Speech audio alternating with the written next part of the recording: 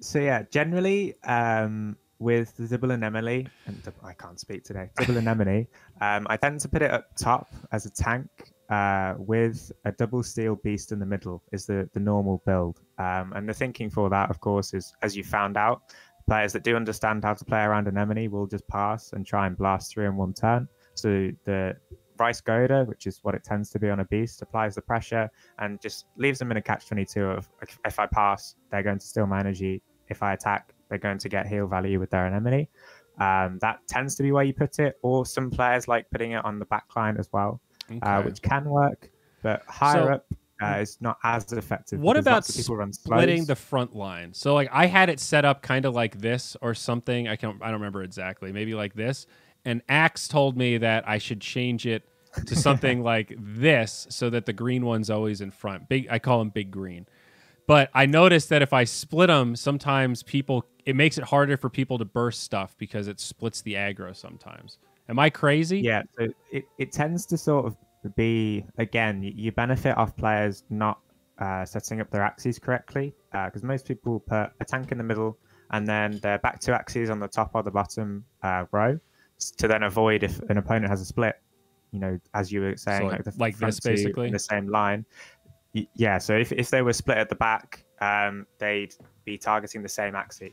So across the same, yeah, row as opposed to column. So one at the front, and then the aquas are one is gonna be in front of the other, one behind the other. So then you just know that if they're both attacking, they're gonna hit the guy on the top, or if they were both at the bottom, they're gonna hit the guy at the bottom. The problem with putting it all down the middle, as you've got here, which is what a lot of players do, is that there's a 50-50 chance whether it hits top or bottom if the opponent's got one split, as you were sort of suggesting at Oh, the start. it's a And dice that's why roll. players, yeah, that's why you probably found some success with the split, is because players position their axes like this rather than two at the top or two at the bottom. And that happens all the way up to even the top 50. I've faced people with axes in the same line. So you would be able to have some success, but I'd imagine that as you move up and players start positioning their axes properly, you'll see more success from having them in the middle because they're all going to be targeted on one axis anyway. So you wouldn't be able to get value out of splitting and getting more heals because All they right. don't know where they're attacking either. So the big brain play is that Big Green should be out front. That's basically the summary there. Yeah. Okay, I got you. All right. Well, that makes sense in terms of I have like too much tank right now. So you're saying the dream would be to put like if I want to run this double anemone shit, I should have a beast backliner. Essentially, is what you're saying. So yeah, people run Aqua at the front, Beast in the middle, then any sort of backline and like a reptile or a plant at the back. There's also some builds have a plant tank, a tri-spikes reptile in the middle, and then the anemone at the back. But I tend to like the Rice Goda. The only sort of issue is that if you do face a lot of birds, specifically ones with post fight, you'll have a lot of trouble because they can just smash your Aqua in one turn, or you're forced to carry on playing cards to try and save up. And at one point, they might just knock you down with their slower axes, and then in the following round, kill you with the bird before you get a chance to heal. So it really depends what you're facing a lot, whether the anemone is going to be valuable at the back or at the front. Okay, I gotcha. All right. So what about so what would you recommend with the stuff that I've got here? Like is like a bird aqua. Is this a ridiculous lineup right here? Does this make no sense? So some bird aqua teams work, but they tend to have some beast or bug damage to help you round out and get through tanks a bit more easily. The main issue with a bird like your one with the little owl that doesn't have an eggshell is that you can't sacrifice it for your beast or any other axie that has a better Uh-huh. matchup against reptiles and plants. So Okay. often, especially as you don't have a beast or a bug part to help you get through those reptiles or plants, if they have a backliner that's a reptile or a plant, you haven't got much way of outplaying them. So that's why people tend to run an eggshell with them. But from your axes, I would probably either run a bird aqua with the bird at the back, and then the top Nemo aqua you had, the one with piranha, goldfish, and clamshell. I think it's right Okay. at the top of your axes. Oh, this one right here. Or yeah, or a double anemone axis at the back instead of the bird, and you had one with koi, and koi tends to work really nicely in a double aqua as a way to counter bird beast. But koi is also pretty good with an anemone backliner because you can negate slows and prevent, the situation we spoke about earlier, where if they've got an incisor or a lagging with a reptile, they might attack you one round, double slow you, and then next round they can finish you off before you get the chance to heal. And the koi just stops that from happening. So they have to either kill you all in one, or they can't kill you at all. Now, what about koi with? Do I want a double anemone koi? Is that nice? Yeah, I think that would be the one you'd go with. So the plant tank up top, in the middle, then the double anemone koi, I'd go at the back. So that's top or bottom, either works. Like here, and then one step back as well. So just back here, yeah. And then the midliner, though, you had one with goldfish and clamshell, so just a bit more damage than a double anemone, and that might help you out in the mid game a bit more. I think it was goldfish, clamshell. This one, okay. Yeah, that's funny. So I pegged this middle Axie. I think this might be a recent breed. I didn't think that he was that great, but I've got, what do I have here? I've got Nemo. So this is actually good. Is that what you're telling me? This, what skill is this one? The extra damage to Beast Bug, Meg. Yeah, Clamshell's actually legit, huh? Yeah, that's a fairly standard Nemo build. And the reason why the Clamshell's quite good is that it just provides you with a bit more shield. So you've got the ability to brick wall in the mid game. Okay. And it has more consistent damage than a double anemone. And you'll probably, hopefully, find situations where the opponent can't just pass and then smash 6 cards into you, because you've got a threat of actually having some damage on your side as well to help get through. Okay. So if you just slot that the middle aqua that you've got there in front of your koi aqua, the one with the Nemo just in front, yeah. So then you know that if they've got split tanks, you're going to be attacking with the one that's on the top. Gotcha. Holy shit. The positioning is kind of confusing, but it also makes sense. It's not actually confusing. It's just nuanced, I guess is the word. It's like some detail I believe to it. In the auto battlers, which was before V1, there was some sort of more attack, damage at different positions. I didn't play back then, but there's this chart that sometimes people find off the internet and put in the Discord that's like attack plus, speed plus, and that's why they had so many different positions. It really only matters for top or bottom. So and then the idea here is like, if we get into a 1v1, you have the double anemone who is less likely to get bursted in the pure 1v1, and you can actually it's amazing in a heads-up kind of battle because you just heal forever. Yep, and if you face a bird, you've got this koi, which is sort of a staple of a lot of double aqua builds, which just allows you to dictate when you speed up, and as long as you save 3 energy by the time you get to a 1v1, you can speed up ahead of a bird and just kill them with 3 cards, and that's like your ultimate counter to Bird Beast. All right, well, let's have a go. Let's see what happens here. Oh, yeah, I might have to rearrange cameras. I don't know if I have you covering up key data. There we go. That should be good. Okay. All right. So I gotta think about this. So you always want to play your tail slaps, right? Tail slaps are good. No? No. Okay. No. So the thing with Nemo is that you tend to want to hold it until you absolutely need that energy, because otherwise you end up using too many cards, and the fewer cards you have, the fewer options you have. You don't want to be in a position where you've only got 3 or 5 cards on your hand, because then you can't really dictate the outcome of the match. So here the decision for me would be between playing 1 pumpkin or passing entirely. Oh. And the reason why I'd say passing entirely is if you click on their beast, that style of rimp is quite combo dependent. This is exactly the rimp that I had. Exactly. So you probably understand the sort of failings of it. Where it's awful. You have to have 4 cards. Yeah.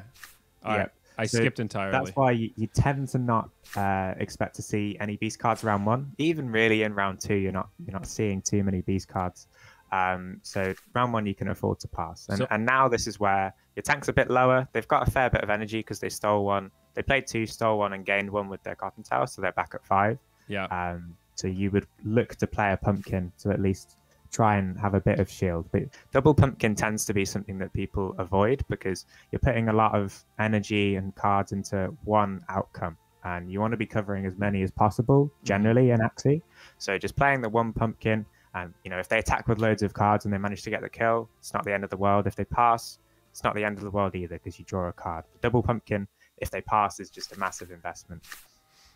All right. And then I guess we're confident if even if they kill Big Green here, our aquas can do it with all the stuff we stockpiled. Yep. pretty much. And skipping is so scary, Indes. Indes. It makes me so nervous. I just want to kill him. I want to make him feel the hurt. Oh dear. And yeah, so now you've seen the carrot and the pumpkin out of the front tank, so you could attack, but at the same time, you've got this nice, serious pumpkin on your front tank, which is a fairly safe play. So I would just play that. I wouldn't even play any. So offense. he's like pretty low on energy. So with like a 140 shield, we think that Big Green's going to survive long enough to actually use these. Yeah, because they're at 3 energy, so they could go with like a double Ronin Imp, something like that. But as you're quite low on health, I wouldn't expect them to use much damage. Okay, you read it perfectly. The big brain strikes again. Again. So they're up at 3 again, I believe. And now this is when you've seen both carrots, because the way the card draw works is that you have 24 cards in a deck, 2 cards per part. Just get rid of it in Emily. Yeah. So 24 cards per part. So you know that until the deck resets and they start drawing cards again, that once you've seen 2 of any one part, that they're not going to come back up in their deck. So now you can start thinking about how are you going to kill this tank. All right, so that's literally something that's never entered my brain while playing this game. He's played 2 of this one. He can't play it again. All right, that's good to know. So can I start doing damage now? Can I like pummel this guy? Yeah, this is when you can start pummeling them. So probably both of those piranhas, yeah, the crimson water. Yeah. Save 1 goldfish, so a clamshell and a goldfish, and then you can chuck on a lamb as well. Oh god, I did it too slow. Just spam. Yeah, there we go. Okay. Yeah, I'm still a little slow with the names. Sorry about that. Yeah, they've got different names. I think it was sort of a I'm not sure what they were thinking at the time, but now in the future at least it'll be adapted into V2. I mean, I'll be real. Coming from Dota, every hero has like their current name and their hipster name, so I sort of feel at home. Okay. It's just it's a lot of data to parse. Fair enough. All right, so I definitely want to play these tail slaps though, just in case. Yep. In this spot, this is something that we call splitting or a split kill. So they could potentially play 1 pumpkin on their tank. So what you want to do is play 1 attack from your backliner. So a lamb, something like that. So then if they don't put up any shield, you get the kill. If they put up some shield, your follow-up attacks, which is going to be your double Nemo, your clam slash, and your goldfish, will ensure that you get the kill. And you set up lots of positions like this with double aqua where you're just making sure that one way or another, you're going to get a kill on an Axie. I see. And like, so should I feel bad about playing that extra card there, or is that kind of like you want to cover yourself? It's not the end of the world there. You could have held on to it because they only had 3 energy. But yeah, again, it's not too bad of a play. And here... So... I definitely want to need one play more something from the back. Yeah, right. Yep. So that will be enough to get a kill. And it also forces them to have to use 3 cards from their... But what if he goes double piercing sound? Then it won't kill him. Generally, when you have enough energy to kill a beast, they will avoid playing cards on it unless it's a 0 cost like their Cottontail. So here... Fuck, you're right again. Man. Every time I think I'm about to be like, well, actually, you just completely got it. Although he does have, This is perfect, actually. So they've sped up, and that actually doesn't have enough damage to kill you with 4 cards, assuming you put up your 4 cards. So with the double lamb, double koi, if they play all their energy, which is 4, they will force you into the lamb range. So beneath 50%, you'll get your bonus damage, and then you'll get the kill. Are you sure we don't want to play any anemone because we go second and we'll heal up? Nope. You'll have enough to just get the kill clean here. All right, I believe. So he only played 2 cards, which is interesting. Maybe they were expecting you to go with anemone, so they were just trying to... Actually, that makes sense. So in that position, because you've got a double anemone Axie, and they know you're at 4 energy, what they're expecting you to do is something like quad anemone and just try and heal all your way back up. Oh, that's exactly what I was going to do. That is, if you weren't here, I would have played that exactly. Yeah, so they would have actually outplayed that because they played those 2 cards, saved their 4 energy. So what they were hoping was that once you'd use all your shield and all your heals, and the next round they go first, they can use 4 cards and they'd have been able to get the kill because you wouldn't have had as much shield. But there you just knew you could get the kill regardless of what they played. So that was why you wanted the 4 attacks. Yeah, you knew. Wow. Holy shit, that was so much to digest. You think about like Man, I'm playing on like layer 1. You're over here on layer 3, like counting energy. And oh man, I thought Axie was this really relaxing, easy game, and now I'm learning that there's nothing relaxing about it. That's the good part. That's what I think is the beauty of the simple complexity, is that until you get told about it, you just think there's nothing else to it. I was like not really following everything you were saying until the very end, and that was the most black and white. Like I 100%, I had 8 cards to play. You suggested 4. I would have absolutely played the other 4. Your play was a guaranteed win on that turn right there, and mine would have lost me the game in another few more turns. That's like insane to digest. How much I misread that situation versus how confident I was that foreign enemies was completely right. Similarly, that I thought just opening with Lamb and building energy, or not Lamb, the tail slap and getting energy was just like, yeah, I got to get energy as fast as possible. Just play them things. So, okay. A lot learned there. That's a big thing that lots of people do, is that the Nemos, the Cottontails, they just play them as soon as they get them. And it ends up coming back to bite you because, as we mentioned, well, as I mentioned with the 24 cards per deck, you can often, by holding the Nemos, as long as you use them before your deck resets, you can even get positions where you use 2 Nemos in like round 4 or 5, and then the next round you get 2 Nemos back, and you end up with just a boatload of energy in the mid game, along with all of your other cards, so then you can really start cycling off lots of damage. That is the most big brain thing I've ever heard. You double Nemo right before the deck reset, so you have a chance at another double Nemo. My God. All right. That was like 15-20, I think, something like that. So, yeah, not too high. And I don't think we drew a single healing aroma that last time. So there you go. All right. So this is an easy skip, right? Yep. So with this, they've only got 1 steal, which is the Sirius on the front tank. So you're not really scared. If they had 2, well, generally when you're looking at 3 or more steals, it's when you start thinking, oh, I'm just going to play lots of damage and I'll attack them. But here, you don't really have to. That's sometimes a scary beast. Aqua, yeah, that is a bit scarier than that Rimp last time. They've got a bit more damage. Sometimes with double Aqua, people will like to go aggressive, but that's really only when you have damage from your tank. I think, yeah, they've just got enough. That's 165, 165. Yeah. Unfortunately, first round was a scary beast, but at least you didn't draw more cards onto your plant. That tends to be something that people hate, is when they just get a last stood Axie and they draw 3 cards straight onto it. Yeah, that's fair. But wow, man, I know that beast is scary, but geez. All right, so you don't play the treat, right? No. Sometimes if you have loads of energy and you don't have many cards, playing a pumpkin into a last stand can be a good play, but it's really quite fringe situations. So this is another skip with all your attacks, because there's sort of 2 passages of thinking here. One is you haven't seen any tank cards. They're probably expecting you to attack, so they're going to want to play tank cards. But at the same time, you also don't want them to pass and then just play all the attack cards, then the Koi and the Lamb. The Koi, perfect.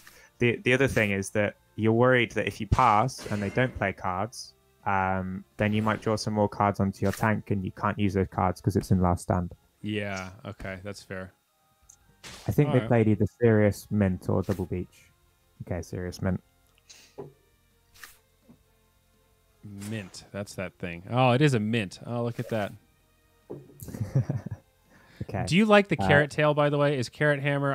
I know it's like kind of controversial. That's one of my sort of, not catchphrases, but it's something I say a lot, is hate carrot. It's I don't particularly like it. I think it's one of those moves that it's very specific situations that it can work out in, like here, it could work out. But other tails, especially Hot Butt, is just one that you can use in lots more situations. The ability is more helpful, and just the base stats are better. Carrot has been popular for a lot of time, ever since really the start. After Yam was nerfed, at least, it was really popular. And I think it's just because it's quite an easy one to pick up. Like, you can see the value. You get an energy back, so people think, oh, it must be really good. But yeah, it's just the base stats aren't great, and other moves like Hotbat play a similar role, but just better. Gotcha. And then if you want a different type of tank, maybe you want Hatsune if you're using a watering can. So you just need a little bit extra shield. With Hatsune, you get more shield and you get a disable. There's lots of different moves like that, or a cattail, or even a Yam, which do well. I think we don't play this Swift Escape, right? Because I only have 1 card. I'm going to miss anyway. Do I And you play? don't actually want to kill the beast yet either, because you would rather the beast stays alive and they draw cards onto an Axie, which isn't going to give them much value because your aqua's faster and can kill it at any point. Oh So my they can't justify gosh! playing cards on it. Now that is big brain. You're keeping it alive because I know I'm going to go first. So now he might have just drawn 2 cards on the beast that I'm about to evaporate from the field.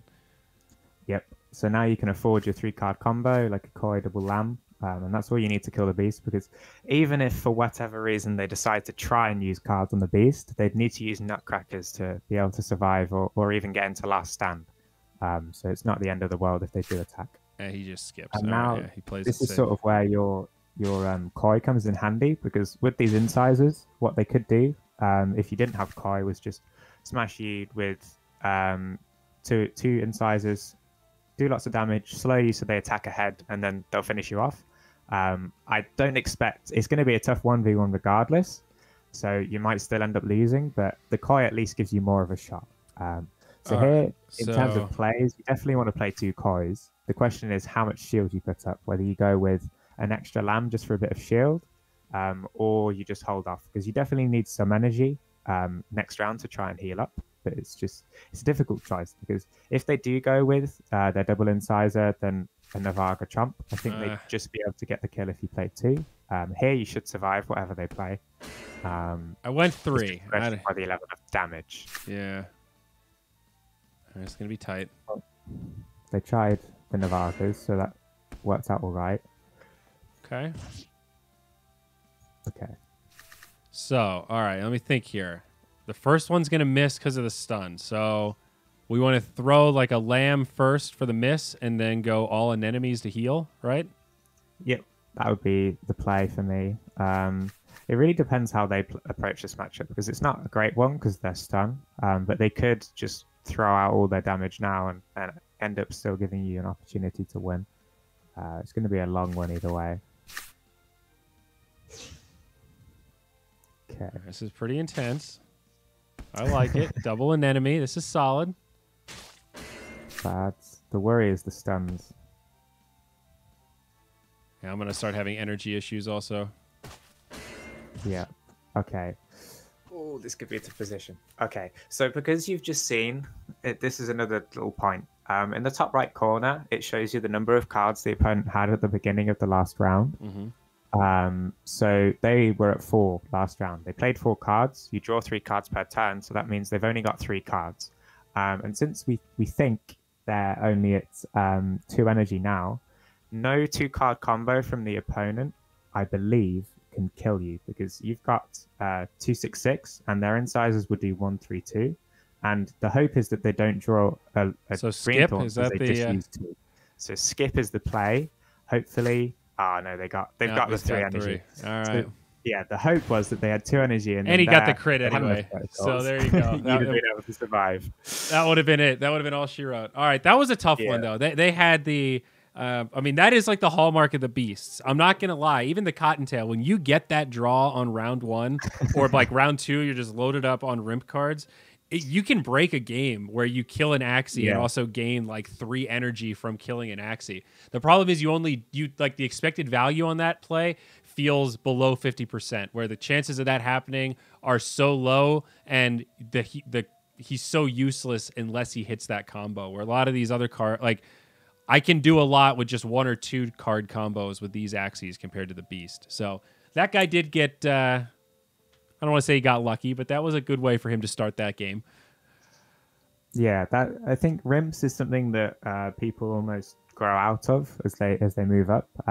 They go to more consistent card combinations like a Goda or a Rice for their steals, and then just full damage with like a Jewel Blade, Risky Beast. Some people even use Double Nut and then a high damage move plus a Hero, which is a 0-cost beast move, which does 60 damage as well. And I think that's just for the consistency. And in the higher ranks, you also face a bit more post-fight and moves like that, which is a 0-cost, which is a load of damage. So you want your beast to be able to get its value before it's exposed and before your tank dies. And usually you can ensure that your beast is still alive through energy steals, because if you limit your opponent to 2 energy, unless they have a post-fight or another high-damage 0-cost, you'll survive any card combo in the game. And that's why Beast of Steels are fairly popular as you move up. The problem with a Rimp, as you've said, is like unless you draw the combo like the opponent just did there, you can just be waiting till round 4, round 5 for the combo, and your entire game plan is based on when you're drawing those cards. Ooh, the mirror matchup, dude. Look at this. Except he's got his anemone in the middle, and he has a Navaga or whatever that thing is instead of a Koi. So I think mine is better. I like my setup. Although this is a really solid tank. The Disguise, this is good. All right, this is going to be interesting. So skip or treat, right? Those are our two choices here. You could also just go with straight damage here, because as they don't have a heal tank like you do, and also that sort of set of moves, you don't really play carrots round 1 very often, I hope. And pumpkin as well, it's not really a round 1 move. So I think a Koi and then a Piranha Goldfish, you'd be able to get away with that. Because in this matchup, because they don't have that much damage either, you're not too worried about needing energy spare to keep your tank alive. And this is just what we call sort of true damage, where you know they're not going to be playing much shield, so you can just get a quick set of damage off on the opponent. And now they're worried about you following up and getting damage and killing them, so they're probably going to try and put up shield themselves. I love it. You can either pass or just defend your tank, and you expect to see carrots, pumpkins, something like that. Now, is it crazy to go treat serious here? I think that would be my play. You either pass or you pumpkin serious. You're not expecting them to attack too hard. You're probably expecting more of a brick wall, but either way, they're probably going to do enough damage to give value to your pumpkin. Oh, okay. There we are. So and I think that's a leaf bud carrot as well, so they'll have a spare energy for you to steal. Oh, that's good. And Big Green will survive. Yep. Very nice. Oof. Willie? Yeah, just about. That was lucky he crit on that one. My gosh. Yeah. That's like as lucky as it, as far as crits go, that's as lucky as it gets from my side. Now, okay, so now the question is treat aroma. Will I survive? I would probably go with it, to be honest, because at this rank, again, I'm not sure how many people go for split kills, like 1 card from each, which is what we spoke about last match. I think it's more likely they'll go with 1 attack and then try and protect their tank. And even if your tank does go down, it's not really the end of the world. You do have spare. Wow, you're exactly right. And he gets another crit? Jesus. Whoa. Wow. How sad would you be, though, if you got 2 crits and you still haven't killed anything? I mean, come on, man. I think the crits are working in our favor right now. Oh, dear. Okay. So, now they're at 3 again. Or are they 3? No, they're out. So, you can... Oh, a heal would be getting pretty risky, but you could probably get away with it because any 1 attack from the opponent wouldn't be enough damage. The only combination of 1 energy, like spending 1 energy from those aquas that would kill you would be a lamb Nemo from their midliner. We've already seen 1 lamb. So you could get away with that because, again, thinking they're probably going to try and defend their tank. And then I'd go with 2 let's try it. Oh, there it is. Oh, there you go. Okay. There it is. This is good though because I have more healing. Like I don't know, we're buying time, and okay, this is solid. I get the carrot, right? So this is a time to use carrot, right? You've got your Nemos and everything as well, so you don't need to use you don't worry about having so little energy in these mid spots. You don't even need to use the Nemos yet, to be honest. I would go with 2 attacks from your backliner, the Koi and the Lamb probably. And then you could actually go the double Nemo from your midliner with 1 more attack. And the thinking again here is that if they put up a massive brick wall, you want to be able to get the kill with the combined damage of both of your axes. Right. The only worry is that you end up doing a lot of damage and giving heal to their anemone. But again, it's not the end of the world because you've got a lot of spare energy. You can just wait till they heal up and then finish them off afterwards. So this is perfect. So this is the split you're talking about where we kill him and now we can do damage elsewhere versus... So it is an anemone, so they can heal up, but generally that plays nice because they don't have heals on their midliner. Okay. So they have just enough. All right. And then... actually, so they won't be able to get heal value here because you sped up with your backliner using a Koi, and your midliner got speed ups with your Goldfish as well. So you can go, again, same sort of play as we were thinking last time. 3 cards from the midliner, which is just over enough, you'll do 128, 128, or 128, 140, 128. So then if they put up 3 energy worth of shield, they'll just survive. So you need 1 more anemone from your backliner to make sure their midline 100% dies, regardless of what they do. And you know, if they don't put up shield, you get some chip damage on their backliner. Yeah. Okay, big shield. So they'll just survive, and then the anemone just ensures it. Perfect. Wow. Man, the human calculator over here. So now at this point, fairly straightforward, right? We just play damage. Yeah, you can afford those 2 cards there, because you are expecting him to be out of energy. So you know that he can't kill you with any card combination. But to be honest, I would just pass, because you have the speed advantage. Your mid aqua is injured, so it goes before, and your back aqua has a lower ID. Because what he's looking to do there is just speed up, so he can make sure you can't use any cards on your midliner, and it's you're too good at this, dude. You knew exactly what he was gonna do. He was just gonna use the speed up thing, and if I had hit him, I would have just given him the speed advantage. Oh my god, passing is so much ridiculously better than I realized. And then yeah, just get the kill with any combination of cards. You'll get the kill here. Wow. Again, dude. I mean, not that he would have like won with that speed boost, but still, that just completely, whatever little chance he had there, just evaporated. Yep. That's amazing.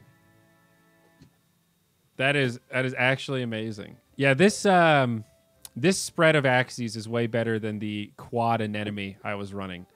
I see what you were talking about with I like the koi double anemone. It's actually pretty solid.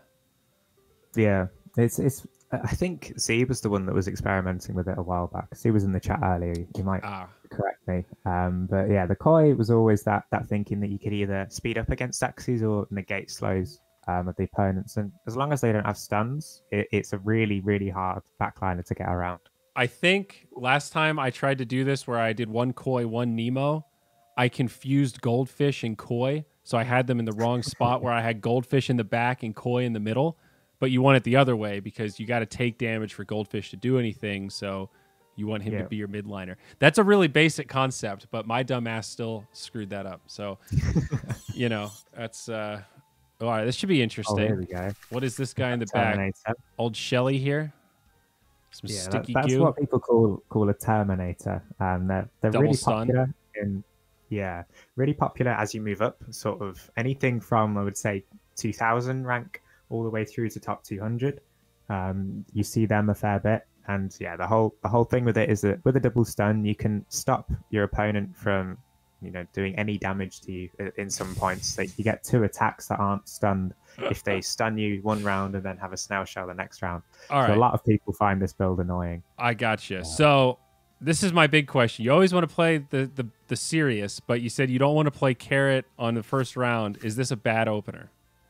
Yeah, so because their beast is fairly card combo, card draw dependent, again, they've got lots of combos on it. You're not expecting the round 1, but from round 2, you are, anticipating more damage from the opponent because they might have the cards to do so. So a carrot serious in round 2 definitely isn't a bad play. And the whole thing with carrot that I dislike is if that were a hotbutt on your front tank, you could have played the hotbutt serious. If they pass, you don't mind because you get solid damage. You disable their serious and you get steal. But with carrot, if you got a carrot serious, the only value you got there was a bit less damage. You got a steal at least, but you don't get the whole sort of selling point of the carrot, which is the energy gain when they break your shield. Gotcha. Oof, that's a lot of energy. You spent all 5, generated 2 there. You'll steal one of those back, so you'll be at 1 now.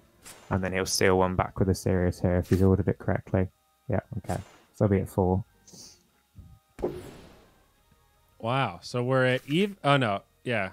Are we at even energy and he has an additional Axie? How fun. As in 4 now. Oh, 4 with the draw. So we're +2. Yeah. Yeah. So here, pretty much just looking what's the best way to kill the tank. So we're looking at like... a bit thin. I'd probably go the koi from the back and then end with the Nemo here on your front tank as well. and front liner. Okay, so you won't have enough hair. The sort of reason behind this play was that in case they didn't play this carrot, so they would have had 44 less shield, you would have been able to get the kill with the Nemo. And the reason why the Nemo's at the end is that then stops them from going into last stand, because the way last stand works, you know, if you're over by a higher percentage, there's less of a likelihood for them to enter last stand. So playing, you know, being 120 damage over a 110 shield Axie is a lot less likely to go into last stand than 30 damage to a 20 HP Axie, and that's why you put that at the end. And again here, same sort of thing as last time, looking to do your split. So one from the middle, one from the back, because you don't want to kill the beast yet, because you'd rather it be alive for a couple more turns, draw some more cards onto it. All right, got him. So the hallmark of this guy in the back, what makes him the Terminator is the Chomp and the Goo together, correct? That's the Terminator. Double stand. Yeah. And then people tend to like a lagging plus something. So the lagging's the horn. Thorny tends to be the spot there, but some people also use things like I think hair is used there as well, which is a high damage beast part. Okay, so here I don't just if I work out quickly, the 160, 146, 40. You'll just be short. Yeah, I think that's not enough. With that. Yeah, so you probably want to go with that because you are expecting your guy to go down, or they might even try and brick wall it if they're crazy. But here, this is pretty much the best possible position you can be in against the Terminator, where you just want to get as much damage as you can before they start stunning your backliner, especially since you don't have a 0 cost to play around these stuns very easily on your backliner. So what is the mechanic of like double stun when he uses 2 stuns like this? It doesn't stack or anything, right? Yeah, so assume you're in a 1v1 here with this midliner. You'd miss your first attack because you're stunned. Yeah. Let's say your second attack breaks their shield. The snail shell then applies another stun to you. So you miss your third attack, and then your fourth attack, you'd get to their health. So stuns don't stack. So something like a snail shell fish snack, which is another thing that some people use. If you break the snail shell at the same time you use a bird or an aqua part, both stuns are drawn in. So here, just the 2 attacks there, and then koi, anemone, lamb. Your order doesn't matter as much. But yeah, the reason why you're doing this is just, you know, this is probably the last turn your midline is going to be alive, so you're trying to do as much damage as possible straight to the health. Gotcha. Get as much as you can. You want to break the shield. Got it. That makes sense. You know this guy's sacrificed, so... And as long as he doesn't crit. Thank you. Okay. Okay.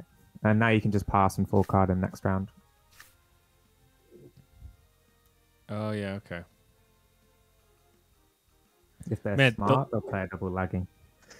The late game passes. That is something I have grossly underestimated.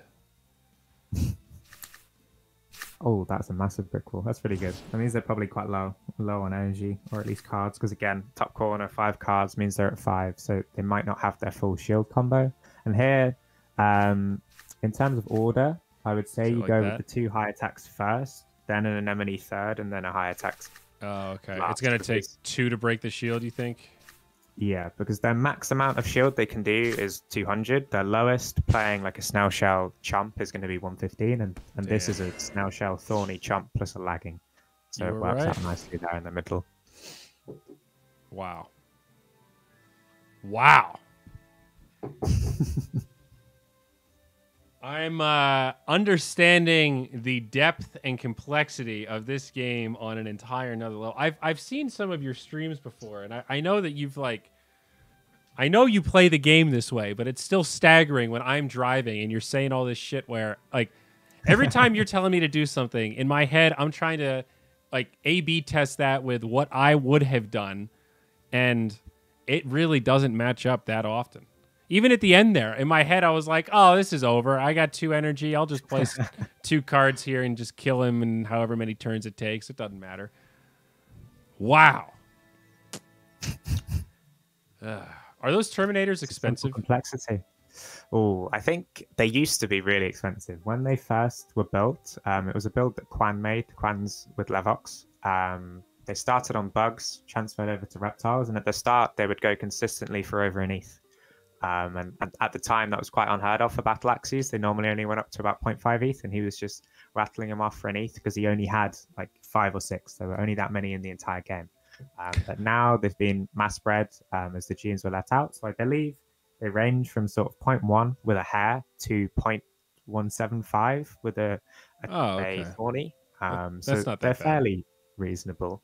Yeah, and the whole thing with them is that unless you have a 0 cost, it's very painful to beat them in the 1v1, but they get completely shut down by a Gravelant. So you'll often see in the Discord and the feedback suggestions, anybody that runs a Terminator will be complaining about how broken Gravelant is. Oh, we got a pseudo mirror matchup here. I don't recognize this back. What the hell is this thing? Is that Scale That's Dart? a Blue Moon. Yeah, it's not as popular as Goldfish because they weren't on the lines that Ben bred. Ben was the guy that bred all of these pure aquas originally. Shipwreck. The risky shoal Goldfish, and yeah, they normally come with Goldfish. Blue Moon's a ranged move, and it is a bit more damage, so it's quite popular on backliners because it's a way to get around Gravelant and Indian Star, and also offers you a bit more damage. But yeah, I hate double this, dude. steel tank that's quite something. So because he's only got 2 steals, you're not too worried about them stealing from you. Of course they could, but it's not the end of the world because you've got the Nemos to fall back on. All right. Well, I'm very worried about it, but I'll believe in you, sir. Okay. Well, my worry was justified. That the first time Indes is wrong. Clip it. There you go. That's amazing. Clip it and ship it. 3. Triple. So he has. 3. So like, let me count the energy here. He should have 5 because he had to play an energy for all those. So I have 2. Does he have 5 right now? Yeah, and he got damage. Oh, that is amazing. Wow.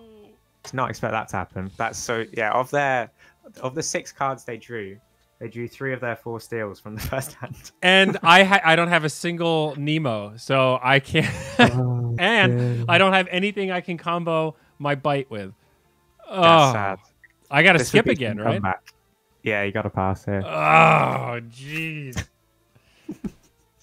I think they've stolen again with another Rice. That's all 4 steals in the first 2 rounds. Oh, yeah. My God. Wow. This is some top deck madness. All right, so I'm guessing we're going to want to play the Nemo, yeah? Yeah, Nemo, probably Goldfish as well to try and get a speed up. The worry is they just flat out kill you, which they have the energy to. We're just not sure whether they have the cards to be able to do we throw in a clamshell just in case to try to live? Yeah, I don't think they'd preemptively heal here. Okay. So unfortunately, they did pass. But at least you now have 4 energy and you can probably just afford to spend all of it on a brick wall. I just go all 4 of those midline cards. Because you know if your midliner goes down, you 100% lose. You also think they may try and brick wall and heal. So it should work out all right. So he does the that's split. a double heal from the front. Hasn't got enough though, just short. Yeah, 128 here. Nice. Okay, we got a chance. Hopefully you draw a Nemo as well now to get some energy back. Because there is a slim shot, because especially as, again, you're at a sort of lower rank, low middle rank. Yeah. So you would expect them to misplay against the anemone a fair bit. Oh. Okay, this is the dream actually, right? So we got the speed, so we go first, so we get the tail slap.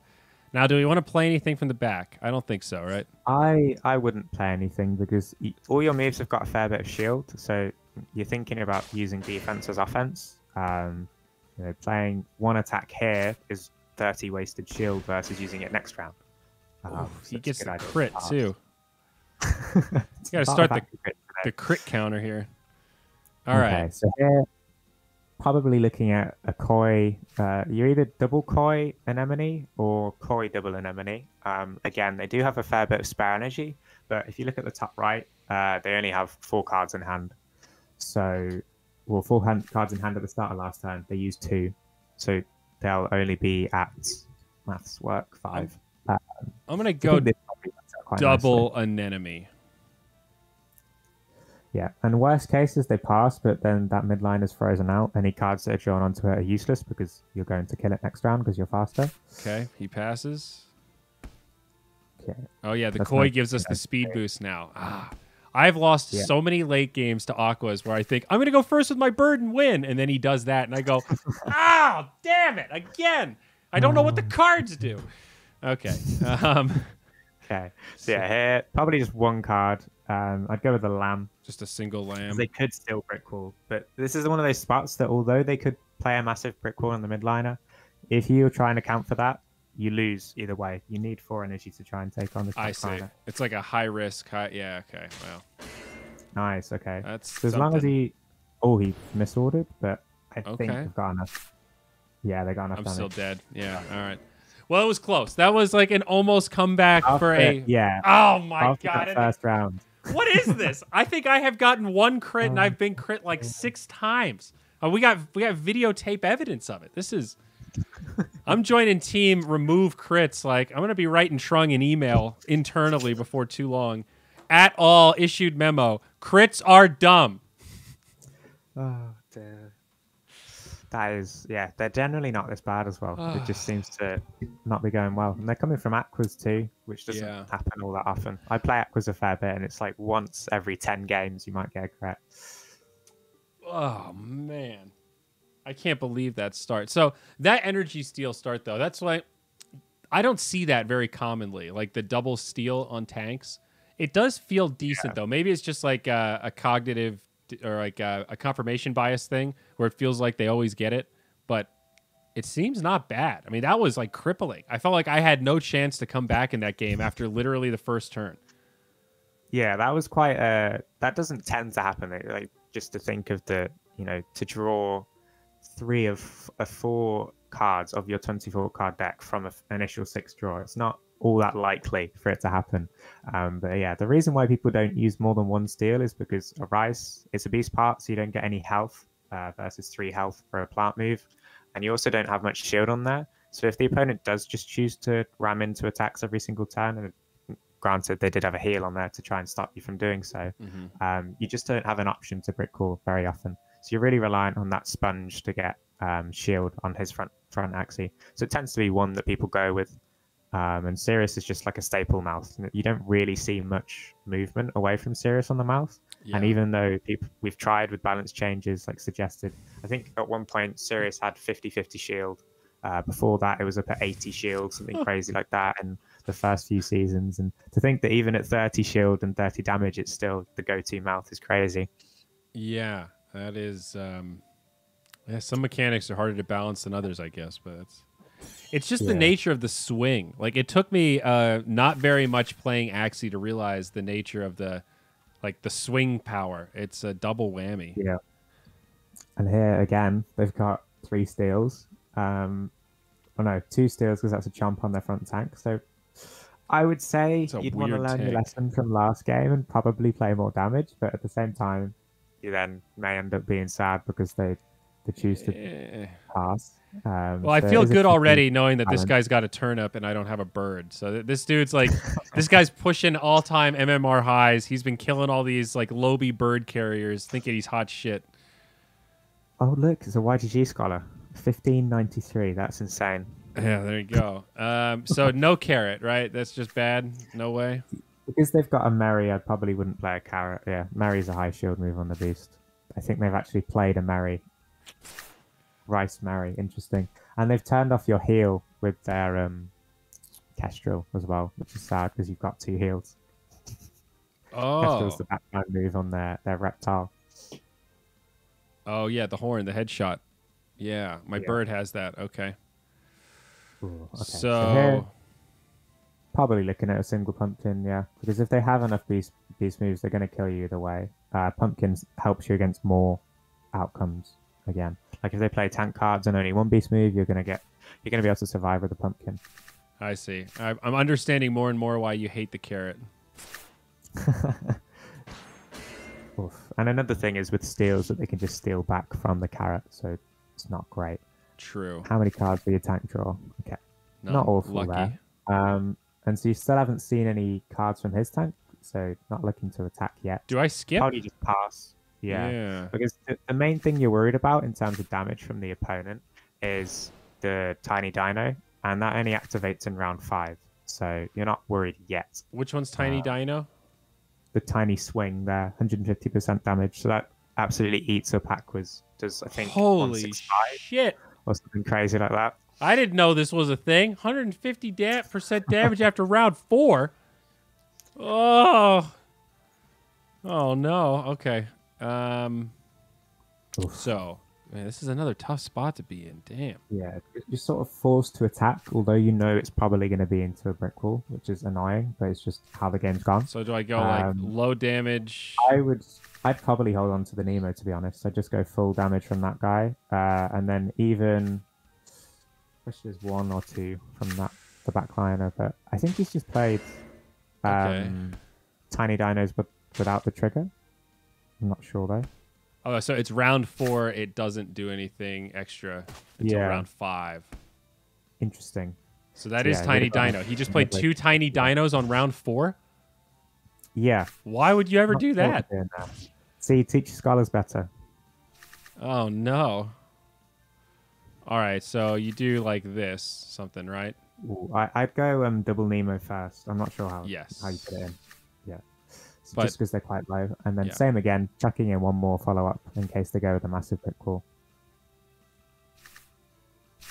Okay, so that looks like a Rice Mary again. So they're going to get 1 steal, but they're not going to get the kill. They're going to do like 80 and then 65. Which is the Rice one? The Night Steal on the tail. Oh, that's Rice? Yeah. Rice tail, that little white blob. Oh my gosh, he lived. So double Swift since he's done? Yeah, and then the question is whether you kill them yet or not. Or leave this alive and hope for the card draw since I go first. Yeah, because I feel like this 1v1's so tough that you almost have to make a play like that, because you can see in the top right they are quite low on cards, and they have played a lot of reptile cards, so they might draw more. You're not sure where they're going to draw, so they might just be out. So I think that's a good play, because you get value out of that guy before he dies. Yeah. Looks like a Chomp and a Thorns. I just feel lucky that he wasted his dinos. Yeah, that could have been scary if he'd waited another turn. Okay. And now just looking to use 1 card to get the kill. Because you have seen 2 Marys, although they could redraw Marys. I think it would take somebody pretty insane to go with a massive brick wall on the beast right here when they know they've got the. I don't know. YGG Scholar 1593. This guy's crazy. He might be just the guy. All right, let's try the meta. All right, he skips. This is good. All right, I should say pass, I guess. I got to stop saying skip. Okay, and now you can just go as much damage as possible, because there's no. Right. I go first, so just save the enemies. Yeah. And then the question is whether you die if they go full damage. I think he's going to do. How much does Tiny Dino do? I think he does 165, and then the Kestrels are going to do 138. If he's got 2 Kestrels and 2 Dinos, I could be in trouble. All right, well. 156. Okay, other way around. We're okay. We're gonna live with another Kestrel, but okay, and should be able to get the win here. I just go for damage, to be honest, because I think you can just all damage and he's dead. Yeah, just straight up. And you saw there that was sort of they could have easily have won that match. It wasn't like outplayed them necessarily. The pass was a good play, of course, but it was sort of they brought it upon themselves going so aggressive with the backliner and not getting a kill with those dinos, and they also used green thorns throughout the game unnecessarily, and that's why they didn't have as many cards in the 1v1 and didn't draw their chomp there, because if they drew the chomp, you haven't got enough damage to kill and you just lose the game, or they have more shield and any thing goes wrong. So that's why you always want to be like kind of stockpiling for your backliner if you get to that late game point, so you have more options. Yeah, you tend to want to always be at a full hand, or at least at 7 cards, so you know you're going to draw every single one of your moves, or at least you've got 1 of every move. So then you have your options there again. Okay, that makes some sense. Man, I can't. So that's wild. I didn't really know what Tiny Dino did. Apparently I made some reference as tiny, but it's fierce. And somebody said, you didn't hashtag Tiny Dino. And I was like, that's because I don't know what Tiny Dino is. I'm showing my noobness here.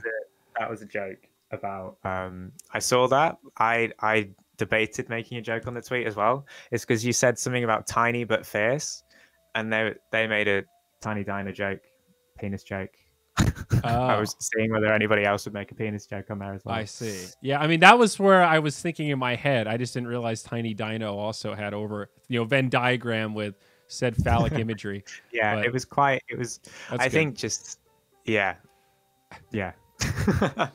I'm like, I can't believe he played both of those on round 4 like that. Maybe he thought on that tooltip that it means it kicks in at round 4. Yeah. But you would have thought, being a scholar in around 1600, surely they'd have seen the interaction before. But you never know. I guess they were quite close on damage if you hadn't have put up a luck shield. Sometimes But, the tooltips are a little bit like that, where I read it and Yeah, go, is that round 4 or is that after round 4? And it doesn't really. Yeah, the wording could definitely be cleaned up. I think a lot of it was just done right at the start, and they haven't changed it since. Yeah. At one point, they were able to just go through and everyone would just have a list of things. There's a bot in the Discord that does this feedback suggestions. Of course, now it's crazy because there's so many people in there. But the team used to be able to get changes in within a couple of days. But here again, you've seen one of these rimps where they're quite combo dependent, so you're not too worried about them being able to get the kill round 1. But this is the card I was talking about with the post fight. I think you've got a post fight bird as well. I do. Yeah. Yeah, you start to get more worried because you're on top of counting their energy. You're keeping track of how many post fights they've used, because we mentioned keeping track of at least have they used 2 of one card. Post fights are a really important one to keep track of, because it's essentially just any other 120 damage move that costs an energy, but they can do it without. So here, do I go for the heal or do I go for the carrots? you want to keep your tank alive. The question is whether you go with the carrot or not. And again, this is this awkward thing with carrot where you know that you're already putting up so much shield that if they do pass, the carrot is pretty much completely wasted. Whereas if you had another tail, like a Hatsune, you could play that for shield with a heal, or a hot bat would be able to turn them off. Going for it. Yeah, really what you're expecting. Worked out really nicely there. Perfect. Okay, we got it. I've played this lineup enough. I feel like I'm in the head of Mega Man X right here. Now I will say, Indes, I almost spent big on a tank almost exactly like this because of what you said, where I was starting to fall out of favor with the carrot and thought Spicy Surprise could be good. And I watched an Elijah video where I was convinced Disguise is like the play for your frontliner, but I couldn't afford any of them. They were too expensive because the video dropped. So I've stuck with Big Green here. This is my original tank, and he's been in like all of my Axie lineups. Yeah, I think Leafbug's quite a specific thing. It doesn't necessarily benefit every single team. It's ones that don't have any other direct energy gain or are quite energy consuming that it fits nicely in. So do you carrot? It's also just one of those. Carrot serious? I do that. Yeah. It's one of those quite noob friendly builds as well. Because, you see, it's that immediate sort of benefit. Ah! That's annoying. That's a mech as well. That shouldn't happen. Are you? They games against you today. Oh dear. And now watch them have double post fight as well and just clean through your midliner. He might actually. Oh no. I've had some games where they just 3 beast cards crit through the front tank and then kill the aqua in the middle with double post fight. But yeah, just all the cards on the midliner, because again, it's that same scenario where the only way you win is you get value out of this guy, because you need those Nemos. Yeah. Fortunately, they'll clip you here with some shield, with some of their damage, and you'll go first and hopefully draw some Nemos. Yeah, one of those, like, you don't want to attack in the brick, but kind of have to. Yeah. Yeah. Is it post-fight or post-flight? I think it's post-fight. That's something that Elijah's asked me a couple of times as well, because I think it's called post-fight on the card, but flight just, it's a bird. It makes sense. Yeah. So is this the play? Double Nemo in case this guy dies? I would use the double lamb rather than the koi. Because you really want the koi to be able to speed up against the bird. You're probably going to get those cards back anyway, so it doesn't matter. But I see. Save them for later, though. Yeah. Yeah, I guess I don't really care about the speed right at this moment. Oh, no, I'm not going to kill him. Oof. Not great. Because they could be stockpiling a lot of bird cards is the problem. Like here, if they have cards, what you're expecting is a 3 or 4 card combo from the bird to kill your midliner, and then some amount of cards from their mech as well to damage your backliner. But you're not exactly in a position where you can afford to cover that play.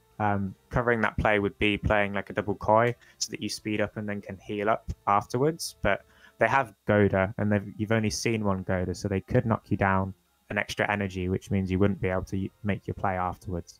So it's sort of a toss-up between just playing one card from your backliner, because the midliner is dead at this point, or playing the double Koi. I wouldn't even play one from the middle. Oh. Oops. Oh. Well, all right, I was too slow. My bad. That actually weirdly will work out better because he didn't get the kill. I'm surprised. Okay, so here, Koi Lamb. Koi Lamb. Okay, just 2. That's it. Yeah. So here, even with the tail slap draw, because that guy's gone. He's going to play at least 2 bird cards. What you're expecting is some bird cards to kill your midliner, and then follow up from their mech if they have it. Okay, and I think because their bird only has 120 damage moves, you actually win here. You just need to put up as much shield as possible, plus 1 Koi. So Koi, double Lamb, anemone, something like that. And you'll survive whatever he does. Yeah, that's going to be the highest shield. And I should get the kill here. I'll play Peacemakers here and try and lower your attack. This game right here is exactly why I stopped playing Beast Bird Plant. Because, like, I don't know, by round 3, I would have felt like, all right, I won 100%. I just killed this guy. This guy's getting destroyed. And here we are in a 1v1, a double anemone Koi versus a bird. If I'm the bird right now, I am sweating. Yeah, it's tight though, because if they play this correctly, they still win. Which is why you sort of split between plays. Because if you go double anemone Koi, you survive just. I think that's going to be the play. Okay. Because you're going to have you'll survive with 1 HP. Are you serious? No, you won't. You'll be just off. Oh, that's annoying. You'll be just short. But they will. Oh, he gets the crit. Oh, now it's definitely not happening. It would have been a draw, because what would have happened is, as long as you remember, and they'd have been low enough for where 1 damage of your card. That is one thing I did like about post-fight. Sometimes you can take games where you're basically going to lose all things equal, but you can force it to a draw. That is a good feeling. Yeah. And that's the thing with having sort of a heal tank as well, is players tend to go with a bit more damage, just because there were lots of spots there where you could have gone with a bit of extra damage, but just didn't really have the ability to. So you might find that as you play a bit more, is without the heals, you're just sort of stuck in this is how I'm going to play the early game, this is how I play the mid game, sort of. So, like, let's say I have this lineup and I'm looking at swapping out my tank. What's your ideal tank for this kind of double aqua thing? I would say like you want these 3 and you just swap out aroma. I'd swap out the carrot for a hotbat, then heal the aroma for a cactus, and then the pumpkin Cirrus is solid. That tends to be what people use. Or to make it cheaper, you can swap in beast parts for the horn, so like a pocky or a little branch or a jewel blade. Is cactus that thing that does more damage if it goes last? Yeah, so it's got lower shield, but it's more of just like round 1 and 2, you can deal a lot of damage with your tank, and it sort of fits in with how people play double aqua higher up, is where, round 1, not expecting as much shield, so you can just spam a bunch of damage early, and then play a bit more passive when the opponent decides to play more shield, that sort of thing. It's the general outplay that you do with double aqua. And with here, you're sort of just set into, I'm trying to get as much value out of my tank as possible, and in order to do so, I have to keep it alive and use the heals, so you can't necessarily deal as much damage. I see. Well, I was just looking at the marketplace, and if I'm crazy, I don't think there's any available for sale that fit that parameter. Unless I did the wrong one. Oh, no, there we go. Okay, my browser was messed up. There's no way. Yeah, I was going to say, there's absolutely no way. Oh, yeah, mine did that as well. Yeah, it was doing that earlier. I got scared that I'd been hacked. Yeah, where it shows no results. Yeah. Well, I just got it to pop up results a second ago. I don't know how, but maybe it's just a 1 out of 5. Oh, there we go. All right, so there's a 4 breed for 0.12. Okay, yeah, you're right. These are pretty mass bred. especially because I've been using double aqua for a while, but I swapped to this tank like season 14 or 15, and yeah, the usual when somebody in the top 10. I think there were a couple of people, other people using it as well. It's just that it becomes a target to breed because everybody wants it and tries to copy the build. Yeah. It's just the essence. I really wish I had stocked up on actual pure axies. I also bought a couple that were labeled as pure that are not pure. They're just 6 out of 6. That was I think that's something that I'm not sure whether the seller doesn't understand it or whether they're trying to just take advantage of people that don't understand it. I reckon it's a combination of both. I don't know.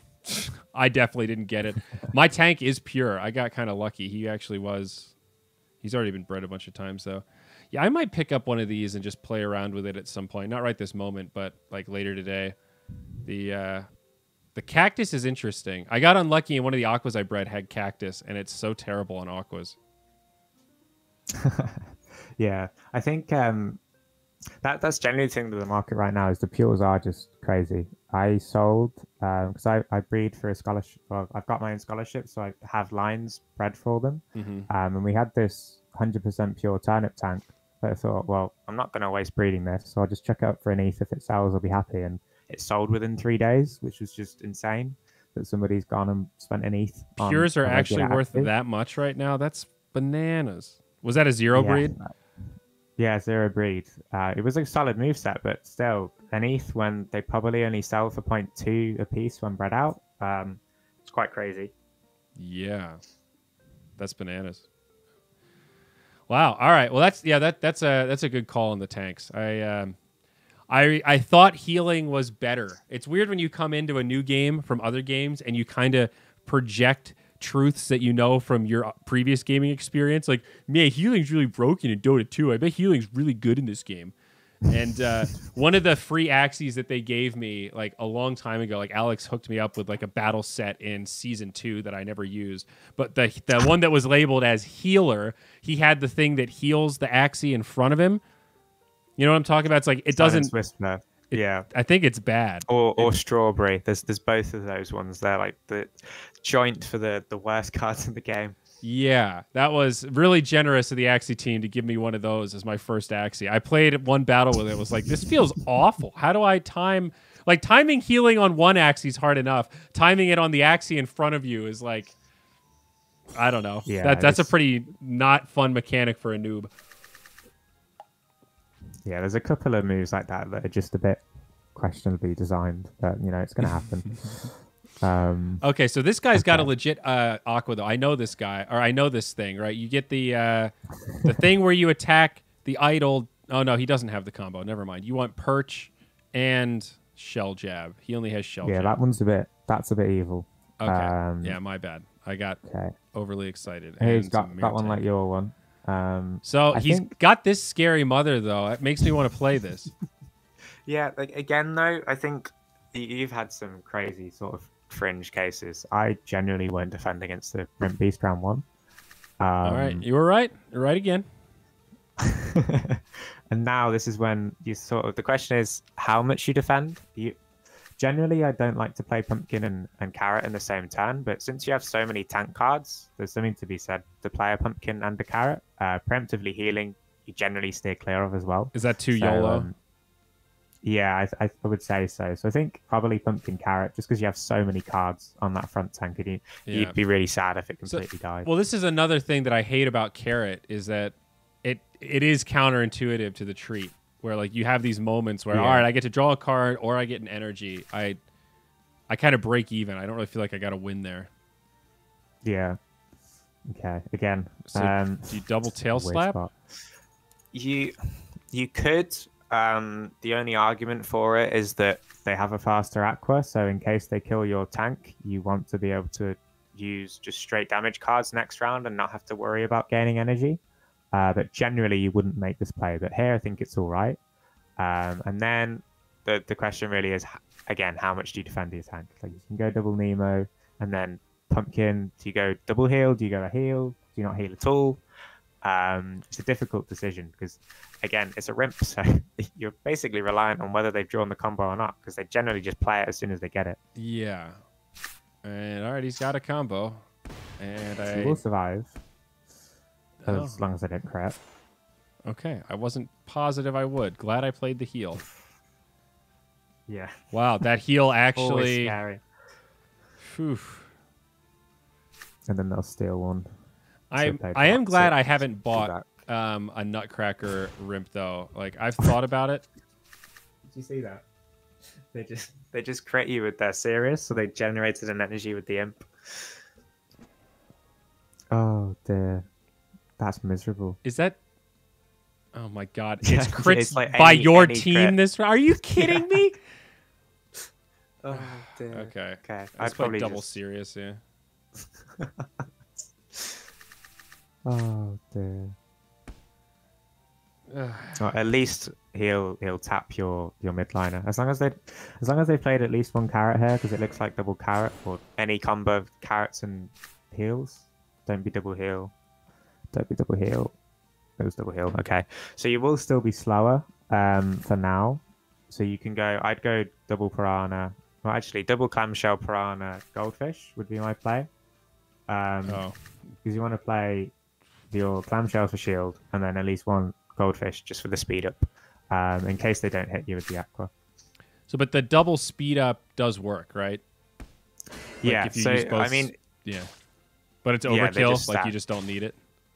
yeah, and the thing was here that you didn't really even need a single goldfish, because the way the speed order works is that the second determinant past speed is the health of an Axie at the time. So there you would have had 0 health because you're in last stand, so you would have attacked before theirs anyway.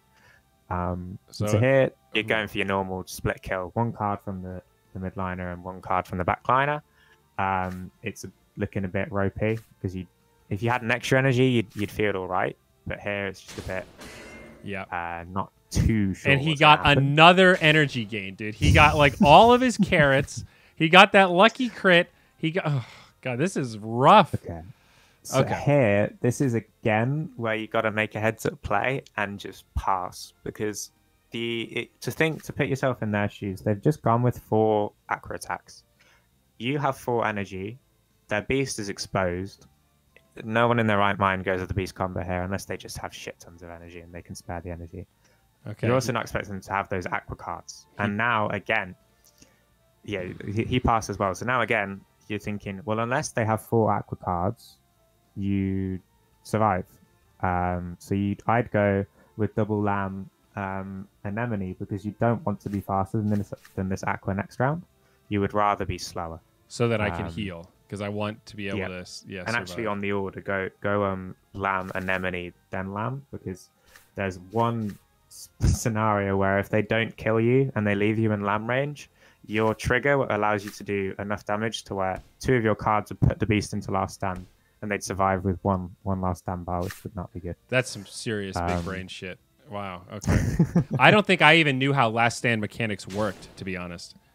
So you always want to hit him with like there's the a big formula damage. for it. Yeah. I think I looked at it, but I didn't digest it. Yeah, you generally just get a gauge, like end combos with lower damage cards, and when you'll get used to how much damage your cards do, so then you'll just be able to work out, okay, I don't want to barely kill an Axie. So he's got a pretty comparable amount of energy. Do you want to go double lamb, double anemone? Yeah, so I would say you either go double lamb, double anemone, or double lamb, or lamb, triple anemone. Because you know that they're going to use all their energy. You know that they're going to be faster than you because they have the goldfish. And you also know that they're going to have enough shield to survive against any combo of damage you do. And we don't want to use Koi to go first next time?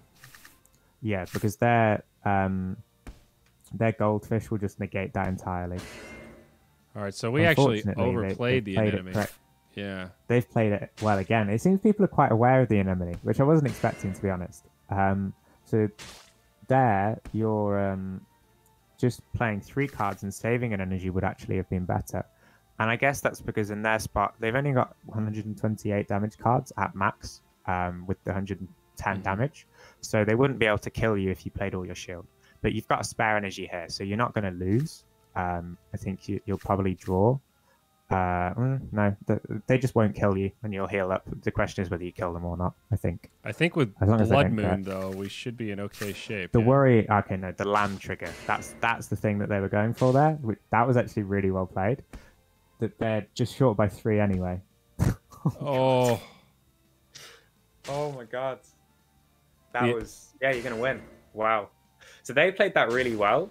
But for whatever reason, they didn't play their 110 damage cards. I guess they just didn't draw them.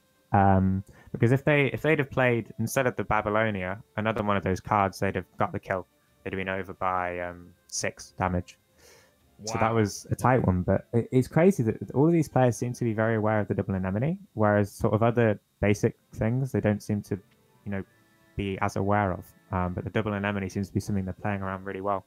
There seems to be some dynamic of like, I think, what's the way to say this? There are these basically beasts. There's these illusion axies that seem like they're really, really good to new players.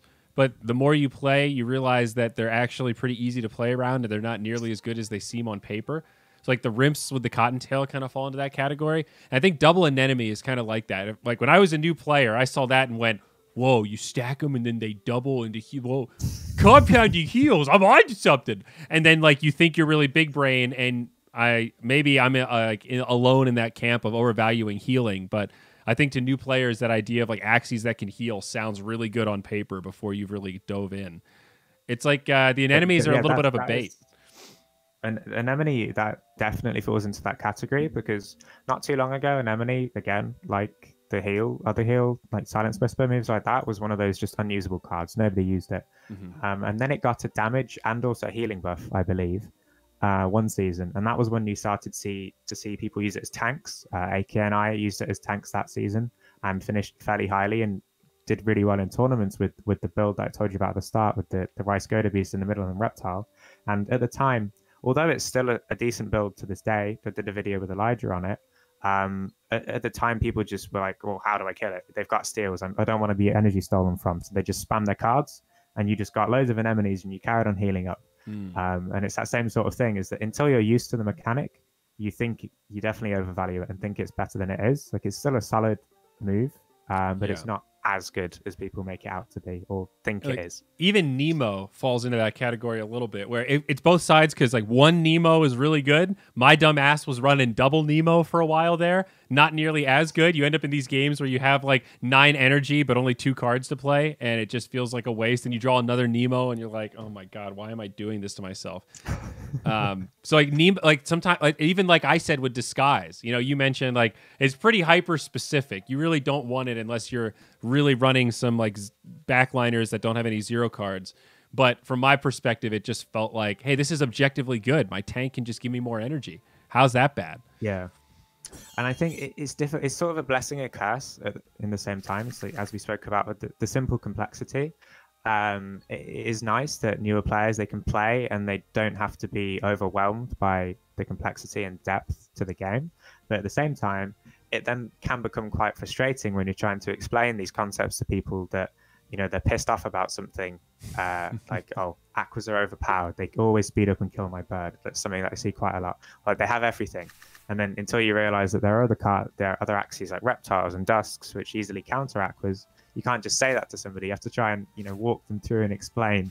Yeah. And it's always a difficult thing, especially with, the claims, oh, axies luck dependent, or it's pay to play. Like, you need to have a really good team. Otherwise, a good team's always going to beat somebody else. It's those sort of things are difficult if they don't understand the complexity, and it's also hard to explain it to somebody without almost demonstrating and walking them through it, because you could even show them a replay of somebody and it's that same thing. Like, you watch somebody else playing, you're thinking, yeah, I would have done that, and until you're actually in their shoes and playing yourself, you don't realize how difficult it actually is. Everything's like that. I'm always better at Jeopardy when I'm watching, and then when I'm playing Jeopardy, I'm terrible. I don't know what it is. You don't see frontliners with the shell like this very often, the sticky goo. This is an interesting tank. This guy's all over the place. Yeah, that looks like Beolve's, one of Beolve's. So before energy tanks were as you've seen them with the pure plants, they were on some aquas. They were also turned up on these snail shell builds as well. And it was just where they were. Like, the genes were only available on that sort of axie, which is crazy to think about if anybody's new. Like, that builds just didn't exist. But yeah, that was, at the time this was what was played. And snail shell's generally not used as much on front tanks because it's just more easy to play around it. Yeah. When you've got more axies and you can calculate it more easily, and in order to sort of manipulate like he's done here. Are you watching me big brain this guy right now, dude? Look at this. He played double carrot and I didn't break his shield. Oh! God, that feels so good. All right, what do I dismiss here? Probably get rid of an anemone, and then just heal pumpkin. And that's the thing with the snail shell is that what he's trying to do there is play so much shield that if you played like one card and a Nemo, trying to break the shield, then using the Nemo to catch, you would have got caught out and missed one of your high attack moves. But in order to do that, they had to play 3 energy worth of cards, which is just a massive investment. And that's why it doesn't work as well on the front. That was very tight. I'm sniping this so far, but I'm running out of big brain moves here. So I think I ditched the healing card, right, and just accept that he's going to die. I think without a pumpkin, it would be very risky, Yeah. And now you've seen one snail shell. Or did you see another one there? No. You've seen one snail shell, both carrots, 2 leaf bugs, and a Sirius. So probably expecting to see another snail shell here. So what I would do with the order is I'd go with the piranha up top, then a Nemo. That's Crimson Water, Nemo, then Crimson Water, and another goldfish. Like this. It doesn't matter that much. But yeah, just in case you saw that, because again, you're not too worried yet about getting the kill.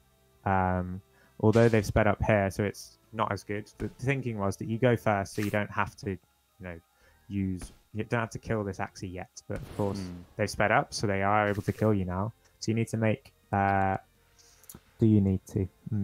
It's whether you survive or not. It's difficult. Without the 3rd card, they can probably kill you with a 4-card combo. So it's a bit risky to go with the cards. If you had 4 energy worth, the play here would be to go with a couple of cards on your backliner to get the kill on his tank, and then follow up with enough shield to survive against their attacks and enough damage to kill their beast. But the worry, of course, there is that now they might kill your aqua. They might also play a snail shell on the front tank, so you attack into a snail shell and you just lose out on all that value. All right, let's try this. See how this works. Yeah, I don't know if this was the right play. We're going to try it. I think he'll just get the 1, 3, 4, 1, 2, 8. Yeah, just enough. Rough. Yeah. Unfortunate. But again, it's not. Well, it's bad, but it's not the end of the world. You can still win from here. We've got a chance. Okay, so we go first. Sort of thinking is. So no enemies. Same thinking as normal is that there's no point in even attacking because to them their imp's dead. They may not know you're only at 3, but to them their imp's dead because aqua kill beast, so don't want to play any cards on it, and that is a really bad play because of course it's going to give value to your anemone. So here I would play probably just triple anemone to be honest. That's what I was thinking. Because is that I won't think kill they do the beast? 113. So you'll just put it to last stand. You won't kill it. But I don't think that's the end of the world, to be honest. Unless they go with these cards. Because when it's in last stand, they still draw cards on it, right? Yeah, and that's why it's like decent for you. The only worry is that they'll have enough time to draw a 4-card combo from their aqua. But yeah, this is definitely the best play. Okay. I would have been pretty tempted to run, like put a 4th card on it. Short. Yeah, so you could also have done like another damage card instead of that, but I don't think, again, it's not the end of the world because you'll still be able to get a heal.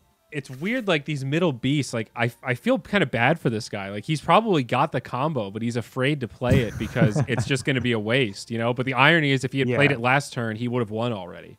It's like when the meta gets so meta, doing the wrong thing is actually the right thing. That's what makes and that's the thing. Like lots of people don't think to do this, like passing against Axies, because they think, well, they could still go with it. There's that thing in the back of your mind, like if he plays it, I lose the game. It's quite a high level thing that not many people do, but with Aquas you can get away with it a lot because you're so quick. But I'm not going to get to heal that much here though, because am I going to hit him twice? But the worry is, do I do 2? You could because you've got energy 2, but I wouldn't go with 3. I'd go either 1 or 2. We'll go 2. As long as that isn't a koi, you should still be alright and you'll actually kill it. They've thrown this game so hard.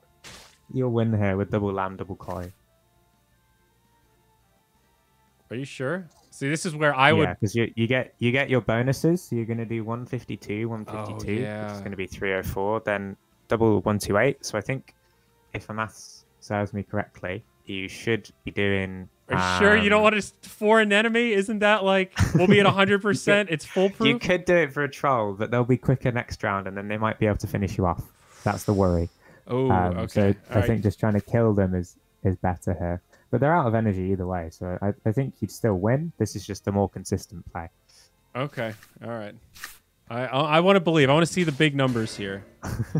Yeah, so you're over by a mile. Yeah. The worry, of course, was that the quad anemone or something like that, they would have survived because you're doing 93 a pop, and then they'll koi up, so they'll be ahead of you next round, and then 2 cards might be enough to get the kill.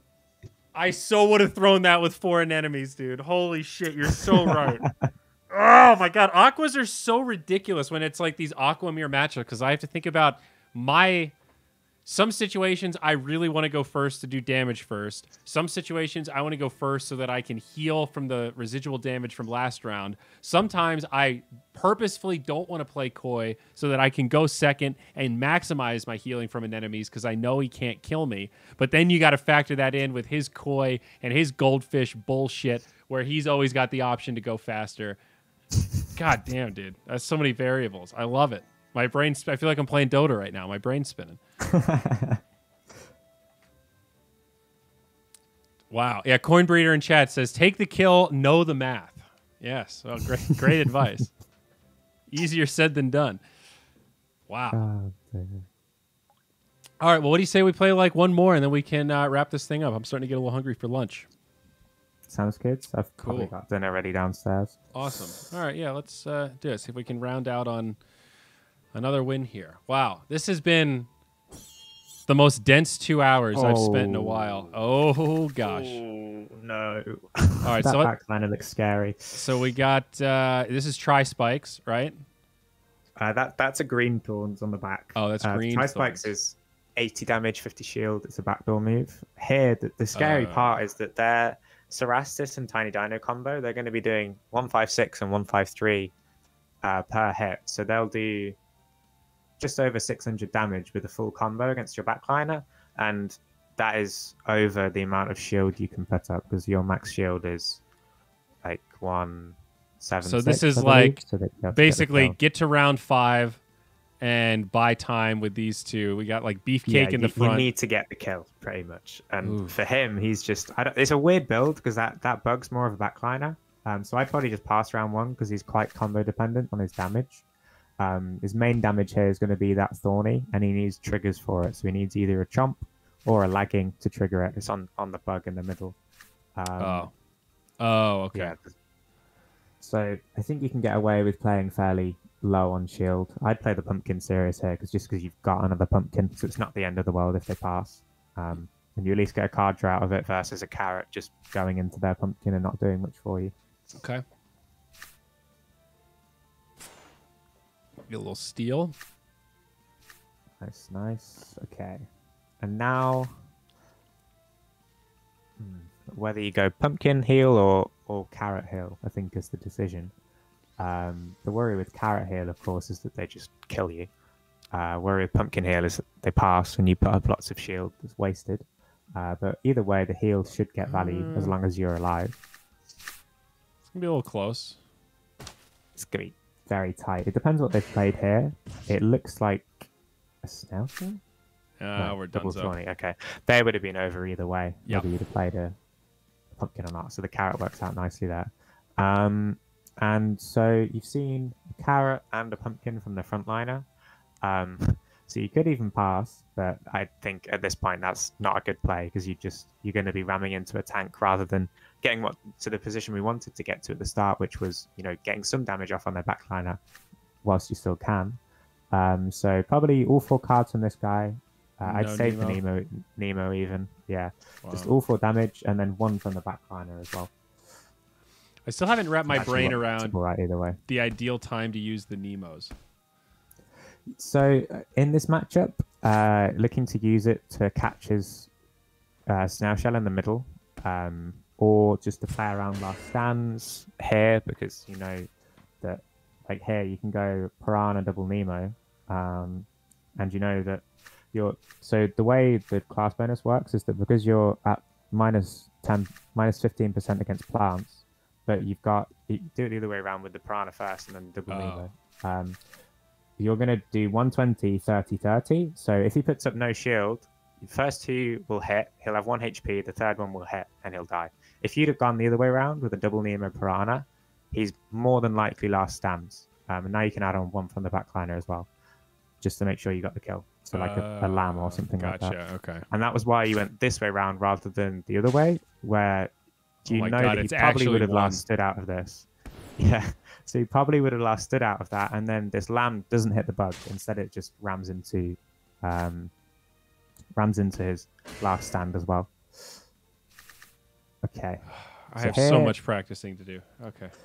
This is a bit awkward because you know that he's going to try and brickle this midliner, and you don't have a great way of playing around it. Like ideally, you have your midliner be faster, so you can just play loads of cards on it and not worry about being stunned on your backliner. But unfortunately, that's not going to happen here because you've got to play. I would say 2 cards from the backliner, 2 cards from the midliner, using the clamshell first because you're going to get your bonus damage with its ability. Oh yeah. Okay. And then probably just double koi here as well, something like that. Double doesn't really matter what you play. Yeah. Okay. Okay. So you knew he was going to put up a lot of shields, and the worry, of course, is this stun here on your backliner isn't great, but you have to be stunned. There was no way around that. Yeah. To get the kill. And that this is what we were worried about. Oh god. That is some damage. Flame kill. Oof. Christ. Okay. Oof. And here, as you were stunned, I don't think there's any way around it but to pass. If they're low on energy, they may also just pass, and then it's sort of, again, not a great position, but we'll see. Right. They played that fairly well, to be honest. Saving in energy. I'm not sure. They may be at 3 energy here. They were only at 3 cards last round, according to the card counter, at least. Top 3 said they had 3, so they used 3, which means they can't kill you here. So you can opt for a bit of damage. I would go like anything to catch a stun. Then you want to use. You don't need to use 2 anemones here. You can use 2 coys, to be honest. Should we do 1 anemone? Are you sure? Yeah, just 1 anemone because they've only got 3 cards. At least as long as the card counter isn't lying to us in the top right corner, they're only at 3 cards, which means they can't kill you. So just go for the damage instead. Okay. Yeah. So fortunately, it wasn't lying to us. Sometimes it gets a bit confused with discards or like dead axies, and it throws the counter off. Oh. So you see here now he's short, which is amazing for you because you can heal up. And I'm not stunned. So all right, we got to think about this. So we want first one. And then lamb and then double an enemy. Is that the play? Yeah, I think that was what I was thinking as well. Because you want to heal up a lot. And if you get stunned, you want to be able to at least carry on surviving and surviving and surviving. So that's probably the play. Because you have to heal here. Because otherwise you can chomp anything, kill you. Yeah, I just want to maximize heals. The stuns are scary. You shouldn't get much damage either. Oh, he didn't have the... Oh, yeah, he doesn't have a snail. Duh, I'm an idiot. Oh, okay, this is a bit scary here. I think we're okay. No crits, no crits. Yeah, so max 1 heal. So just probably a double anemone. You're just trying to survive till next turn. But it's not looking too great. Because you're going to have, what, 88 shield, 100 heal, 188. Yeah, any 2 damage cards, you'll get the kill. But to be honest, getting this far in this 1v1 was pretty good. Yeah, your cards are gone, so that's normally a cue to you've died. That you're done. Yeah. That's actually a good little hack, too. I didn't know that. Oh, man. Unfortunate. Yeah, the Blood Moon curse. Gotcha. Blood Moon. Rough. Forgot about that. Blood Was a Moon. lot closer than it could have been. Dude. We made a couple of misplays at the end. That's a hell of a strat, though, where you just basically build up this super tanky front line, and then that late game damage dealer. That's a reptile in the back? Yeah. So it's bug in the middle, reptile in the back. Whew. Yeah, it's an interesting build. People normally play the beast because the thing with that backliner is, as you said, you want to be building up all those cards on it for the late game. So a beast is quite good because they have high damage. The better ones have energy control as well. So you don't necessarily need to use the reptile at all in the early game. You can use like predominantly plant and beast moves and just stack up cards on the reptile. The problem with his build was that the midline bug, it was more of a backliner, to be honest. That's like a Terminator, but on a bug. So he's quite combo dependent for his damage. He needs to trigger that Thorny for damage, and the snail shell's not very useful until the bug's exposed. So he's sitting with dead cards as well. So it just becomes this whole game of dead cards, waiting until the mid game to get value out of things. I can't believe how poorly I've been playing against beasts for the last like 3 months, dude. That whole he's already dead, so just let him rack up dead cards. That is some big brain stuff. That is, to be honest, like a lot of people, even in the top 10, make that mistake. It's a very specific thing and specific to certain builds as well. Like double aqua is where you really realize it. Yeah, that's fair. Wow. Well, shit, man. I hope I'm gonna upload this to YouTube. I hope this was some testament to your coaching services. Hit me with some plugs, man. It sounds like you're trying to be Coach Indes. That's what your Twitter tells me, at least. Yeah. So I have.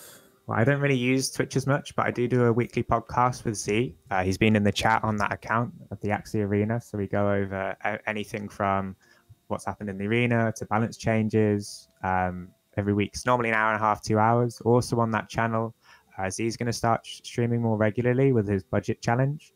I think, Z, correct me if I'm wrong, but it was about 0.15 ETH and he was trying to build a team and go as far as he can. I'm also running a similar one with a 0.25 ETH team. Trying to finish top 50 or at least get as close as I can to it. And then other than that, I'm on Twitter at Indes_AxieGG and coaching links and everything like that on the Twitter as well. So is Axie Arena just a podcast, or is it like more and then you guys also do a podcast? Yeah, so initially it started off with just a podcast, but we're starting to sort of build it into more of a channel with we're going to both be streaming on there 1 to 2 times a week as well. And there'll be more coming along with that as we build it up. Because the podcasts have been a bit here and there because I've been ill, Z's been ill the past couple of weeks. It's not been as regular, but we're hoping to ramp it up over the next couple of weeks. Very cool. All right, man. Well, there you go. I linked the coaching doc in chat there. So I suppose check that out. That's got a lot of the info.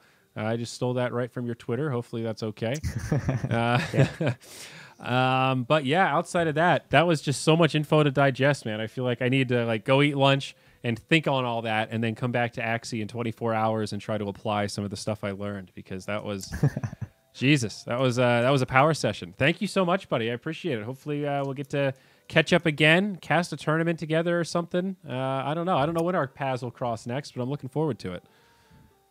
Yeah, thanks for having me on. And yeah, as you said, looking forward to whatever the future holds. And best of luck with your newfound build, and see how you do in the arena. Yeah.